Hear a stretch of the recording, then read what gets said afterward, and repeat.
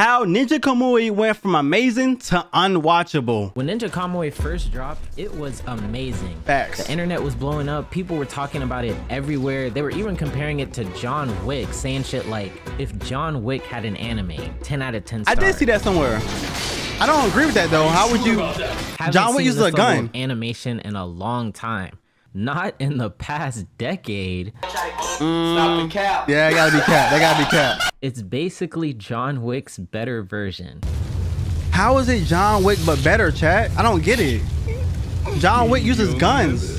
What did that shit just say? Don't John Wick use guns? What's that? I'm sorry, man. No, I wasn't thinking about it. You mean this?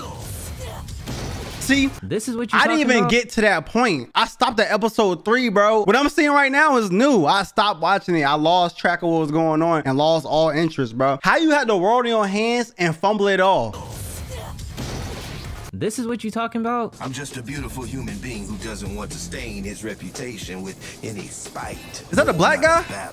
This is better than John Wick? I can't believe I couldn't even get hard playing with those bastards. What? What? Wait, What do you mean by that? Chat, what's going on, bro? By the last episode, this show had completely lost all of the momentum that it had built up. But how could a show that started off like this possibly fall off so hard? First of all, there's a lot of things that I think this show does wrong, but for the purpose of this video, I'm gonna just try to condense it to these 3 things. But first, let's talk about what the show actually does right. All right, see, start with the positive and with the negative. Love it. Yo, episode 1 might be peak, bro. Episode 1 and 2 are peak. How you fumble so hard? It really pulled a Promised Neverland on us, season 2.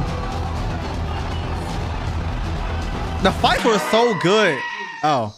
See, how you go from that to this? Did they lose the budget or something? How did they do that? Did CGI just cut it or something? What happened, bro? They went from me loving the show to me not watching it at all, bro. What is that? What the fuck is that? When the show transitions to the mecha suit fights, it just completely loses everything that it had that was going for it, and for no reason. Which brings me to the first problem.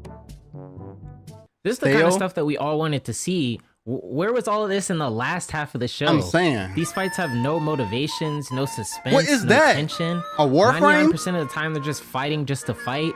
It's the same template-driven sequence every episode. They're talking about what to do next. They get jumped by some ninjas and then they win. Repeat that every episode. There's nothing that gets you invested in each individual fight that happens, and there's nothing that really differentiates any of the ninjas Higan has to fight in order to get to the boss. Every single one of these fights plays out the exact same. The suit that Higan gets is supposed to be his big power-up moment, but he doesn't do anything at all to earn it. And when they have the big reveal, it doesn't make him feel any different than he already did. Like, imagine seeing Goku turn Super Saiyan for the first time, but it was just the most underwhelming thing ever.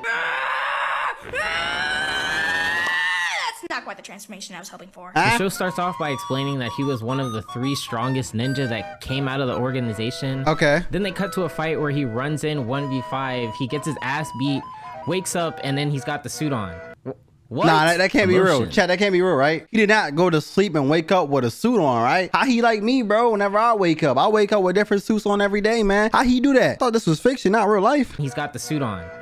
What? Emotions are what make fights exciting. They give fights meaning and purpose. You want to see characters get pushed to their absolute peaks because it gives the audience a moment of suspense where it just might maybe be possible that their favorite character could lose.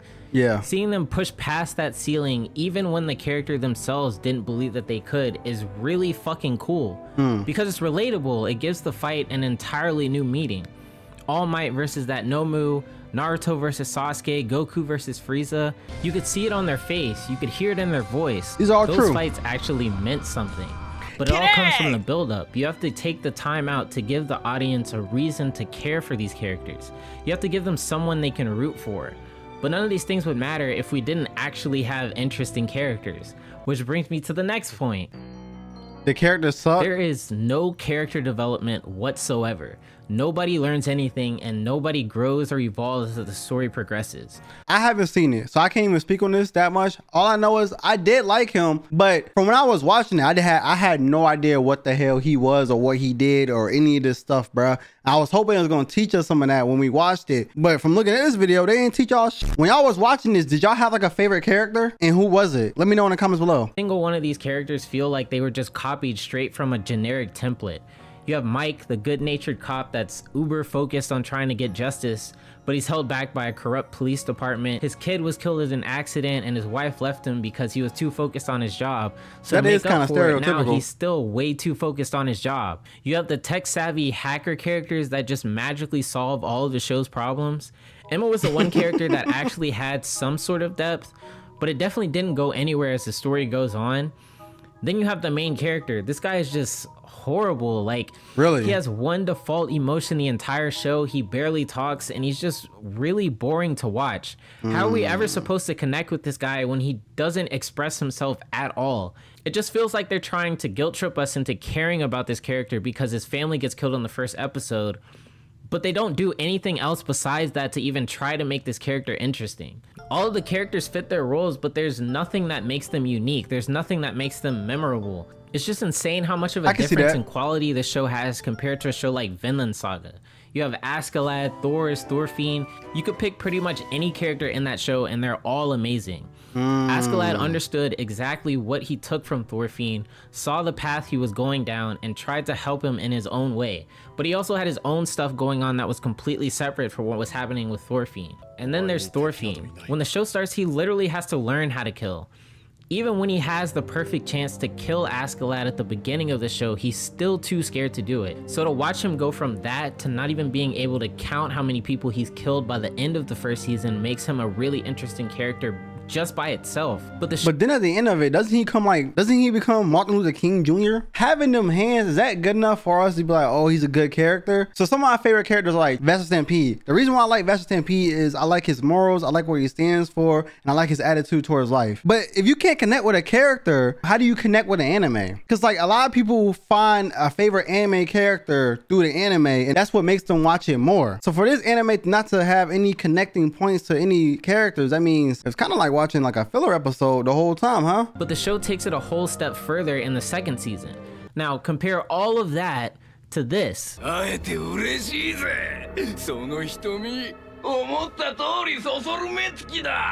There's nothing that ever gets you invested in the main character and his goals. It's the exact same revenge storyline you've heard a million times before, but there's nothing else to the story that actually makes you want to continue watching, which is the next problem. Lord of Mysteries? There's no beats in the story. It's very linear. At no point is there any sort of tension or suspense. There's never really anything to look forward to as the story progresses. You can pretty much guess exactly what's gonna happen, and the main character always wins. This is the same issue I had with Hell's Paradise. The main character always wins against a bunch of bad guys that I don't really care for at all. Or I don't agree with that, but I might be D-riding. I might be riding, but I liked Hell's Paradise a lot. No, I didn't connect with Gabimaru, but I did like his attitude and I did like his character. I don't relate to his character, but I did enjoy his character. I feel like Hell's Paradise had a perfect blend of showing us more powers that he had. Yeah, he's OP, but it didn't show us from the start that he was OP. It made us wonder how strong he was. The side characters are really what made that anime great because of all their emotions and all the things and the backstories that went with that. I think a better way to say it is the show hasn't given you a reason to actually give a fuck about him. If I wanted to watch a show where the main character always wins, why wouldn't I just watch One Punch Man or that is true. Eminence in the Shadow? At least with that show from the very beginning, everybody knows that the entire storyline is just complete bullshit. It's just Sid dicking around cosplaying as Batman. And that shit's actually hilarious. Heck? This show takes itself way too seriously for a show that doesn't add anything to a storyline that we've already heard a million times before. The only thing that the story hypes up is the big fight at the end of the show, but they don't do anything to make the journey to get there exciting. Why would I watch this show when I could just watch Demon Slayer that does the exact same thing but way better? At the beginning of the show, they say that this is the big bad end goal villain.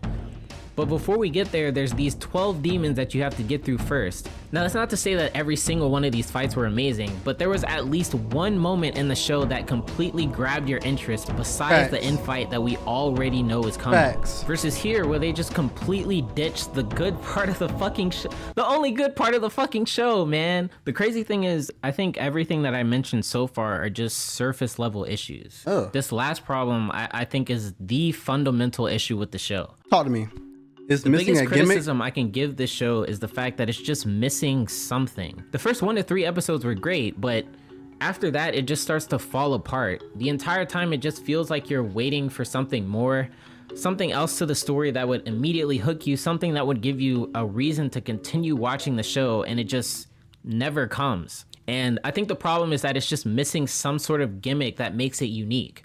Something that gets you invested in the reason why the main character is doing what he's doing, and unfortunately, it has to be something other than just because his family gets killed and he wants revenge. Chad, do y'all feel like that's a good enough reason? I feel like that is a good enough reason. If my family got killed, I'm getting back on everything and everyone. I don't give a fuck who you are, the president, the secretary of defense. You're getting cooked, bro. I'm finding you. I'm finding your family. I'm finding everybody.